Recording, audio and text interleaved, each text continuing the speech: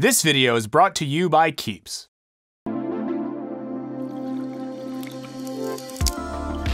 What's up, guys? Michael here to talk about the main cause of carpal tunnel syndrome in 35 and unders, swiping on dating apps. If you're looking for love online, chances are you've racked up a fair share of heartbreak or at least mild disappointment. While offering a seemingly infinite supply of potential suitors, dating apps can feel like an endless cycle of swiping, forced witty banter, awkward coffee dates, mutual ghosting, and ultimately going to bed alone. So how did we get here? Is online dating a unique technosexual dystopia, or the natural culmination of centuries of courtship rituals? Let's find out in this Wisecrack Edition, Online Dating. Is love just a commodity? But before we dive in, I want to tell you about this week's sponsor, Keeps. Keeps makes it easier for guys to prevent hair loss. With their affordable prescription service, you can maintain the hair you have with convenient at-home treatments. The process begins with a free consultation with a licensed Keeps doctor who can recommend a combination of FDA-approved prescriptions and over-the-counter medications that's right for you. These hair loss prevention medications will land at your door every 3 months, so you don't have to dedicate any brain space to remembering refills. As your treatment plan goes on, you can message your Keeps doctor 24/7 to update them on your progress and ask any questions you may have. It typically takes between 4 and 6 months to start seeing results, so get started today to hang on to the hair you have. Go to keeps.com/wisecrack or click the link in the description to receive 50% off your first order. That's keeps.com/wisecrack. Now, back to the show. To contextualize the modern dating scene, let's look to history. For much of dating history, heterosexual courtship was all about getting a ring on that finger. Most women weren't allowed to work, and thus sought financial stability via marriage, while men were incentivized by that sweet, sweet dowry. What's wrong with her? She's beautiful, she's rich, she's got huge tracts of land. Courtship was largely a private enterprise arranged between families, with women essentially functioning as bartering tools to solidify social alliances. Potential candidates were evaluated based on class and social status. Sociologist Ava Ilus also notes that most young people were pressured to accept their first reasonable option. Love was nice if it happened, but this was mostly a regimented transaction. Not all of us can afford to be romantic. I've been offered a comfortable home and protection. There's a lot to be thankful for. Jonathan. I'm 27 years old. I've no money and no prospects. But then, in 1840, Queen Victoria and legendary wife guy Prince Albert entered the chat. For me, this is not a marriage of convenience. No. I think it will be a marriage of inconvenience. They were famously head over heels in love, a romance that only got more legendary when Victoria publicly mourned Albert for 40 years after his death. Royals, as you may know, were basically the original influencers. So this romance, coupled with the mainstreaming of Enlightenment ideals about personal fulfillment, helped make marrying for romantic love start to seem important and even noble. For upper-class women, this era of courtship meant suitors leaving calling cards and arranging chaperoned meetings. Like Bumble, but your frowning stepmom is also there, just sitting and judging. What's important is that courtship now entailed assessing compatibility between families, personalities, and so on, rather than just settling for the first Joe Schmo who threw a stone at your window. Working-class women, somewhat empowered by the wage economy, were less bound by ceremony, and often lived in apartments too small for men to come calling anyway. They met men on their way to work, in shops, or at music halls. They dated, had sex, juggled a bevy of admirers, and it wasn't uncommon to be pregnant on your wedding day. Dating around wasn't just a fun time. It was also considered essential to finding the right match in what Ilus calls the emergence of a self-regulated market of encounters. But here's the thing. In the dating culture that emerged at the end of the 19th century, money became even more central to the direct interactions of the couple. Because now, dating meant going on dates, and going on dates tends to cost money. As scholar Beth L. Bailey explains, courtship was largely construed and understood in models and metaphors of modern industrial capitalism. As dates moved from living rooms into dance halls and bars, money was what Bailey calls a symbolic currency of exchange, where men needed to pay to gain access to women's company. By the 1920s, she notes, dating provided a new frontier for public competition through consumption. As a result, young people started defining themselves as commodities. Men by how much they could afford to spend on theater tickets, women by how much they were worth spending on. This fittingly coincided with the explosive growth of the consumer economy, which transformed ideals of romantic love.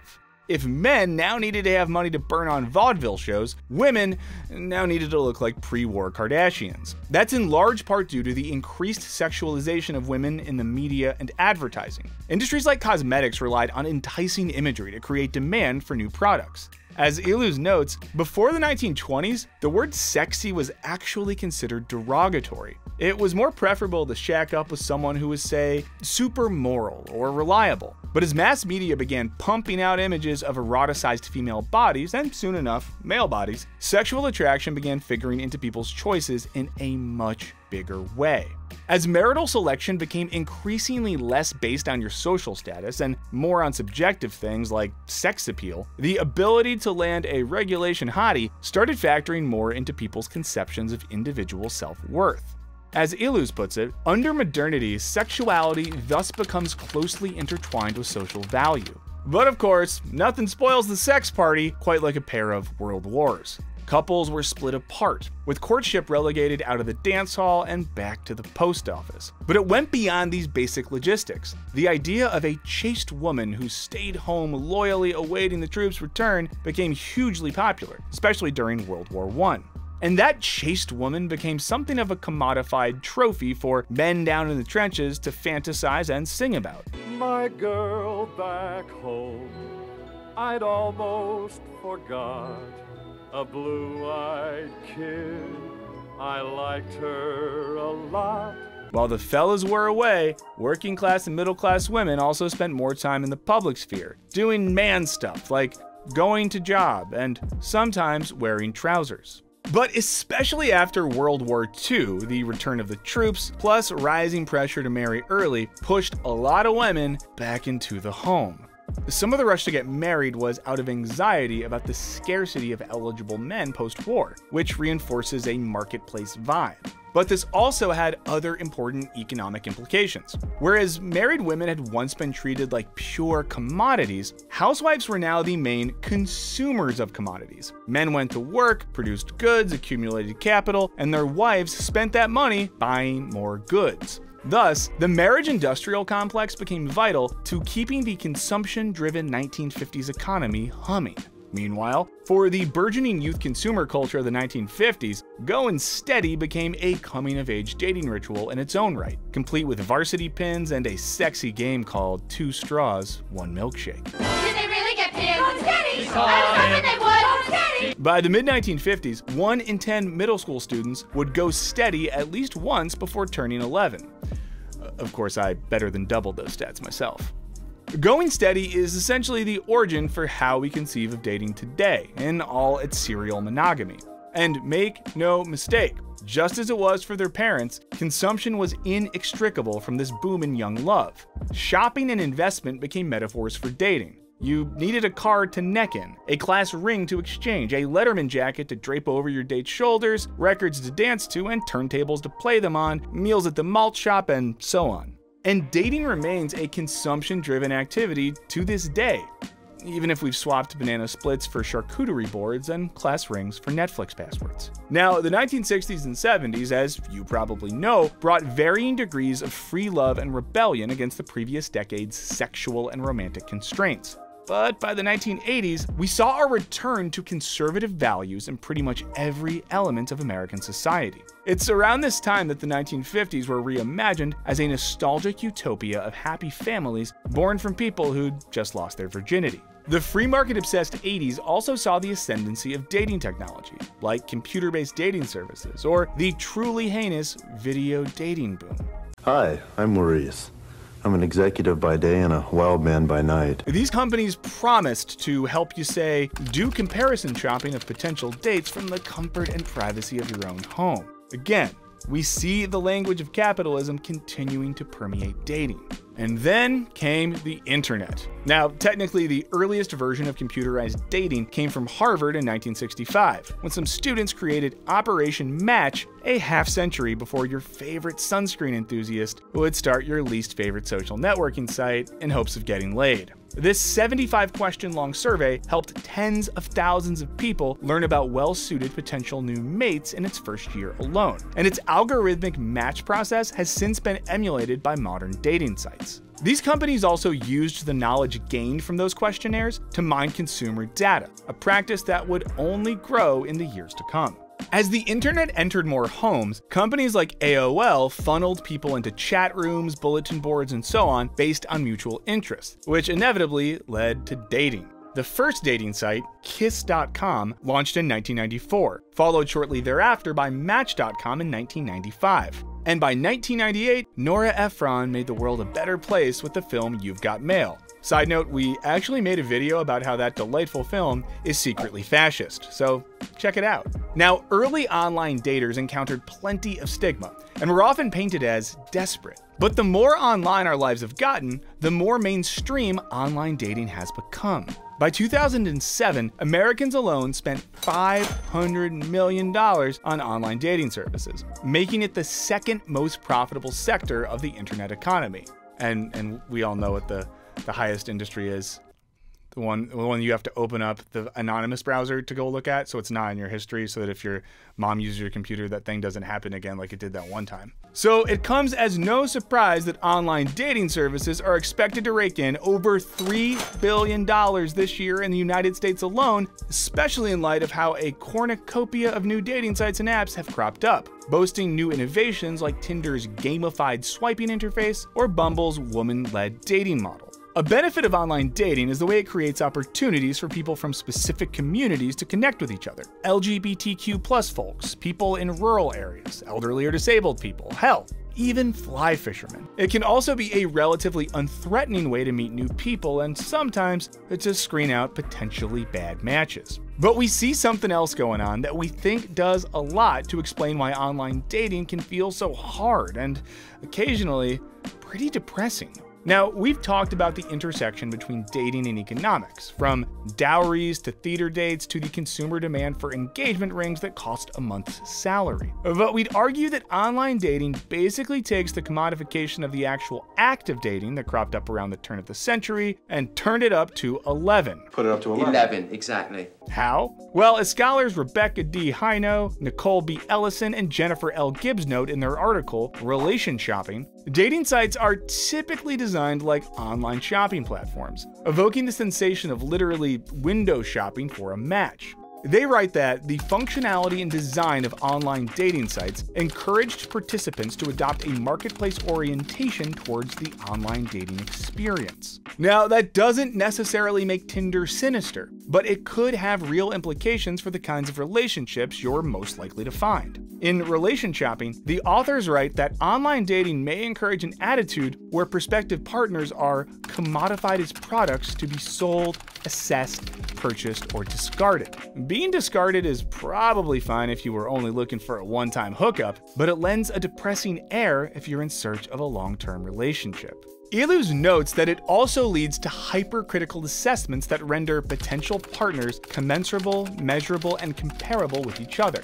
And if sexual attractiveness became a big deal in the 20s, it's only been magnified in importance, because these apps facilitate a lightning-fast, superficial decision-making process, typically based on a few flattering photos. Online dating also massively expands your pool of potential matches, creating a sense of interchangeability. How many Daniels can you match with before they all blend into the same guy in cargo shorts? And this replicates the overall sensation we have as consumers today, where we're similarly empowered to choose between a dizzying array of 125 toothpaste brands. What's more, in the logic of online dating, potential matches are reduced and scrutinized by isolated attributes, making them easier to reject or discard. Research has found that the ease of discarding online dating partners may even continue into a relationship. that's partly because of the lack of an integrated social environment, i.e. shared friends or communities, which makes it feel easier to ghost. Overall, Iluz argues internet dating sites display the consumerist logic of increasingly narrowing, defining, and refining tastes, and comparing among alternative possibilities. While it's obviously good to be picky when it comes to choosing a long-term partner, applying consumerist logic to actual human beings seems less picky, more icky. And it's not just your potential dates that are being commodified here. The authors of Relation Shopping also note that online dating encourages self-commodification via a tangible and explicit assessment of one's own perceived desirability in ways less likely to occur with traditional face-to-face communication. That is to say, participants in online dating are constantly receiving reams of data that cause them to assess their own objective value in the dating world, which can feel pretty harsh. So what does this all say about us? Well, modernity, Iluz explains, has been all about the rise of the rational in just about every aspect of life, from psychology to weight loss fads. Online dating reflects the rationalization of love, where we're encouraged to assess potential dates as laundry list of attributes, rather than messy, complex human beings. The endless supply of consumer choices that defines late capitalism has been effectively mapped onto human relationships.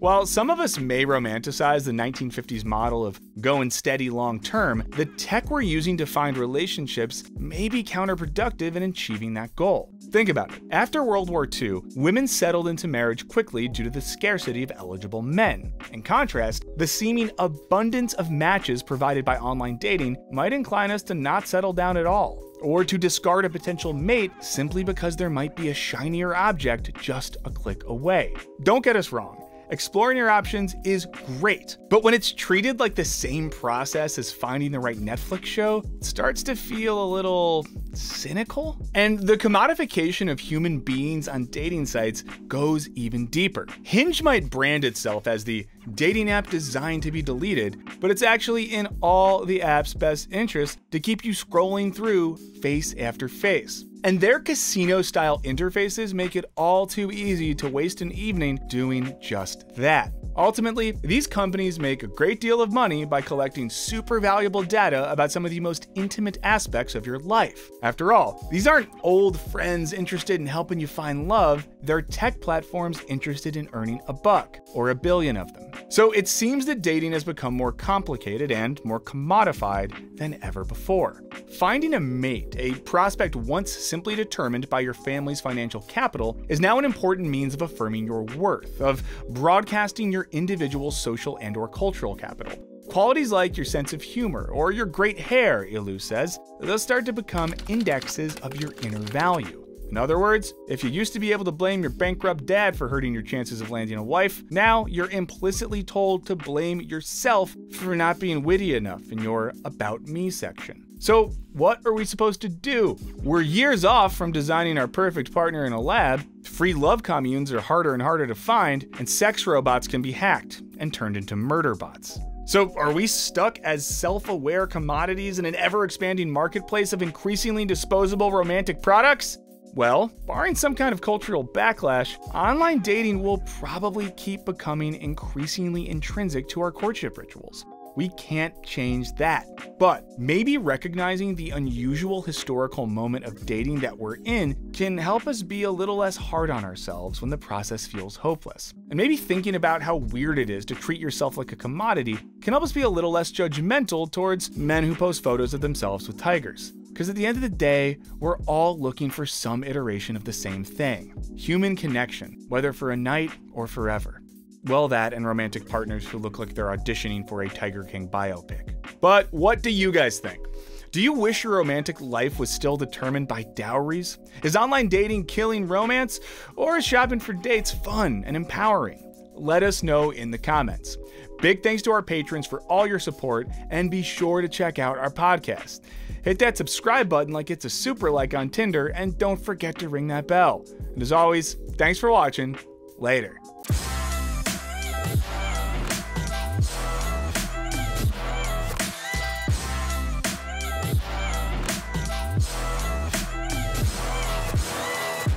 Shout out to all my soldiers online dating actively. It sounds rough. Bring back arranged marriage. Okay, here we go.